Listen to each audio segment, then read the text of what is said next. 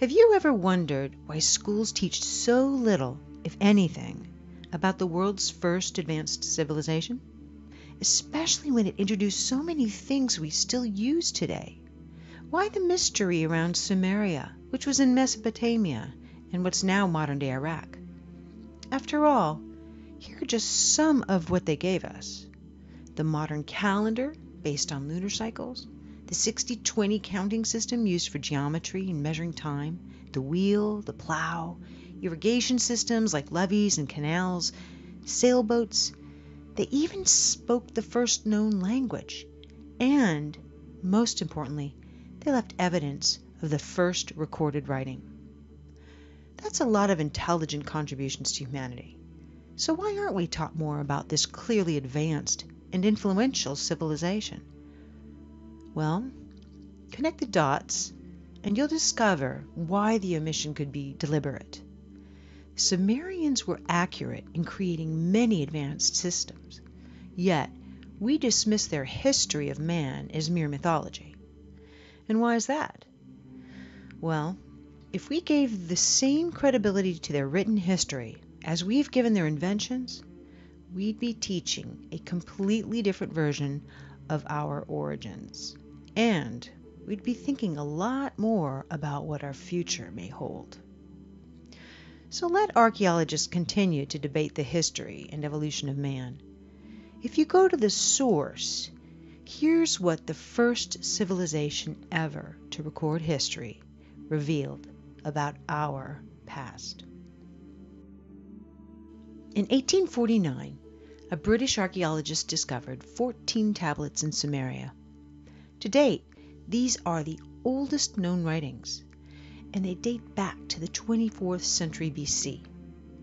While the stories on them share much of what other ancient writings say, they put a whole new spin on the other ancient sacred texts. You see, while they do refer to a father of all beginnings, or some kind of ultimate supreme being, the tablets say that the creators in Genesis, the Garden of Eden, Adam and Eve, these were polytheistic gods of ours, otherworldly beings, or just plain out, they were aliens. The entire first 2 tablets explain who they were and where they were from. Tablet 3 tells of the 6 days of creation, or settlement, on Earth. Later, they explain how the human race was genetically manipulated by these beings and did not evolve randomly. Even the technology Sumerians gave us came from these beings. Are you interested now in knowing more about what the Sumerians had to say about our history? Here are selected legends from the 14 tablets and their parallels with other ancient sources. According to the Sumerian tablets, 445,000 years ago, creator gods, as they call it, came to Earth. The only inhabitants of Earth were wild and undomesticated animals, and early ancestors of man. These beings were called the Anunnaki, which means those who from heaven to earth came. The Anunnaki inhabited a distant orbiting planet called NIBIRU, which only entered our solar system every 3,600 years. They describe NIBIRU as many times the diameter of Earth and abundant with iron oxide, making its rivers and lakes appear red. Now a side note about NIBIRU. According to the tablets, NIBIRU's atmosphere began to deteriorate and become a hostile place for life, and in order to restore it, the Anunnaki needed one important element for their atmosphere: gold. Now here are a few interesting facts. There is proof that gold nanoparticles can be used to repair our damaged ozone. It shields radiation, which explains why NASA uses gold foils in their space stations. While NASA is currently aware of 8 official planets in our solar system, there has been much speculation about the wobbly orbit of 2 planets, which points to the likely gravitational pull of a very large mass, which has yet to be discovered. Now, detection of this mass traces back decades, but in October of 2017, NASA published an article called "The Super Earth That Came Home for Dinner," stating, "There are now 5 different lines of observational evidence pointing to the existence of Planet 9. If you were to remove this explanation and imagine Planet 9 does not exist, then you generate more problems than you solve. Clearly, there is potential of another planet yet to be discovered in our solar system."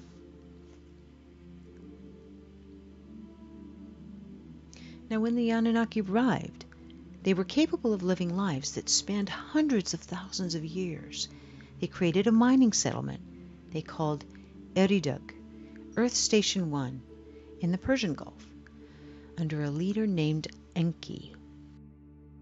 The tablets convey, "After a kingship descended from heaven, it was in Eridug." These visitors were not alone. They brought another extraterrestrial race with them. They were called the Igigi, and they worked as their slaves. The Igigi were considered inferior. They served the Anunnaki by mining gold. As civilizations grew, the Igigi endured crushing labor. And these stories are consistent with Babylonian tablets from the 18th century BC. When the gods, manlike, bore the labor, carried the load, the gods' load was great, the toil grievous, the trouble excessive. The great Anunnaki made the Igigi undertake the toil. After many centuries, the Igigi rebelled, mistakenly believing they could overcome these oppressive masters. Their defeat almost completely annihilated their race, leaving the Anunnaki without a workforce. Unable to replace the Igigi, NIBIRU's ruler, Anu, ordered his son Enki to genetically engineer a new slave race, one that was intelligent enough to perform complex work but still be subservient to the Anunnaki. His experiments are recounted in detail in Atrahasis. Many unique creatures were created. Enki finally successfully met his goal, and the result? A genetic hybrid between Earth's caveman, Homo erectus, and the Anunnaki themselves. This hybrid we call Homo sapiens. The tablets called first men the Adamu. In Hebrew, Adam means man. The Anunnaki put the Homo sapiens to work in the mines and elsewhere in Mesopotamia. The Semitic word avad, or worship, literally means work for. Hence, early men had no choice but to worship their gods. According to the pictographs and texts, these Anunnaki, who we know lived many centuries, were giants compared to the Homo sapiens. Now, because their main purpose in life was to serve the Anunnaki, Homo sapiens were, in return, educated with social skills and academic affairs and technology. All this is abundantly clear in the tablets. The new human slaves were sterile, but as the demand for workforce increased, they were re-engineered so that they could reproduce. This later led to an overpopulation. So later, many humans were banished from the safety of their cities, giving rise to the story of the Garden of Eden and the story of banishment from paradise for procreating. As humans evolved to become more intelligent, some Anunnaki leaders bred with these humans. The children which resulted from these forbidden unions between races were called the Nephilim, or giants of old. Tablets say that these practices enraged Enlil, the Anu leader of that time, who was also the brother of Enki. Enlil wanted to ensure no human would ever rise to power and potentially rule NIBIRU. Naturally, the interbreeding increased that risk, but it was beyond his control. Human populations increased over the following millennia. only to be met with a population control plan that nature had in store. During one of its 3,600-year cycles, NIBIRU's orbit created havoc on the Sun and on Earth.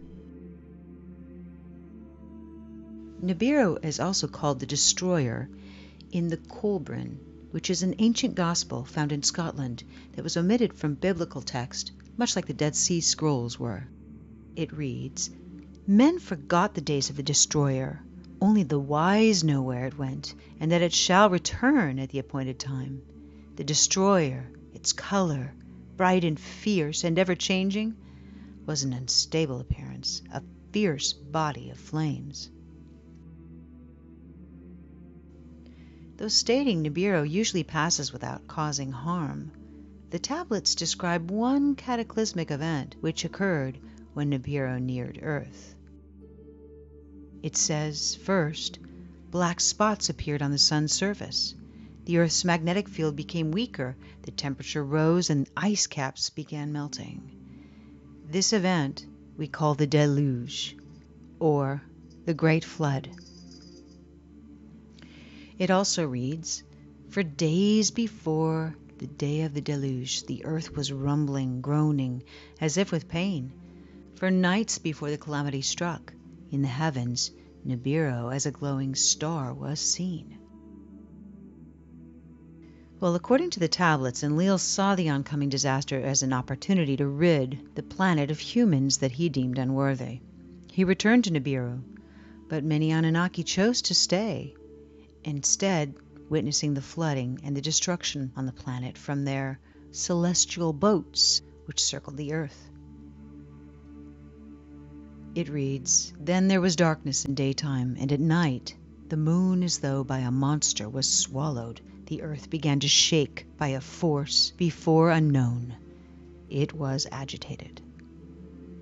In the glow of dawn, a black cloud arose from the horizon. The morning light turned to darkness. Then the sound of a rolling thunder boomed, and lightning lit the skies.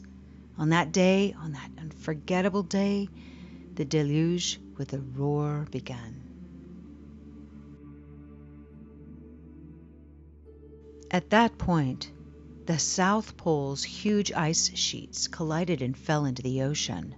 This would have created tsunamis everywhere, traveling north to the gold mines in Southeast Africa. The tidal wave continued north until it reached and submerged the city of Eden, one of the first Anunnaki settlements on Earth, now located somewhere at the bottom of today's Persian Gulf. Witnessing the cataclysm, Enki, who felt sympathy for his creations, instructed his chosen ones to build boats. Among these few humans was Zayasudra, we know as Noah, and his family. A great storm with heavy rains started. The tidal wave kept sweeping the earth for 7 days until it finally came to a halt. But the heavy rains continued for 40 more days and nights.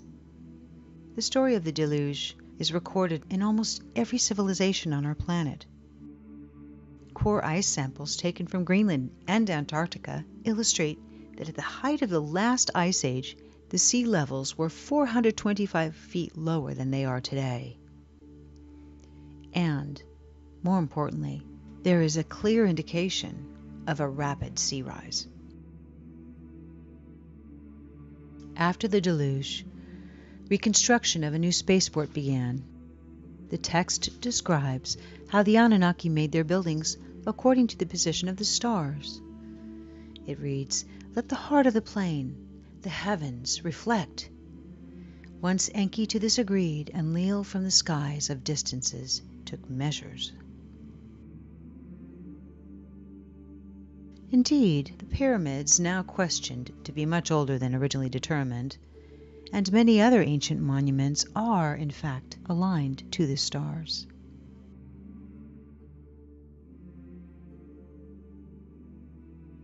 When the Anunnaki finally left Earth, their influence had reached every corner of the world, from Mesopotamia to India to South America. Before they left, they gifted humanity the Sumerian civilization, which was inexplicably advanced for its time, having made a sort of a sudden appearance as a mature and highly organized culture that came out of nowhere.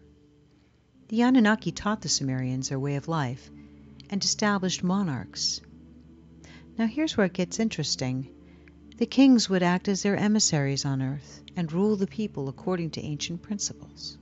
Unbeknownst to man, royal bloodlines were genetically manipulated by the Anunnaki. This would in turn explain the strong aversion by nobility to interclass breeding. Some people speculate that the Anunnaki have deceptively managed to control the Earth through this selective breeding of nobility for centuries, millennia. Others speculate that, as the tablets indicate, NIBIRU may once again come close to our planet, and then the Anunnaki will return and restore rule over the slave race they created. This would explain the secrecy around the Sumerian recorded history. Either way, 3,600 years approaches a new cycle.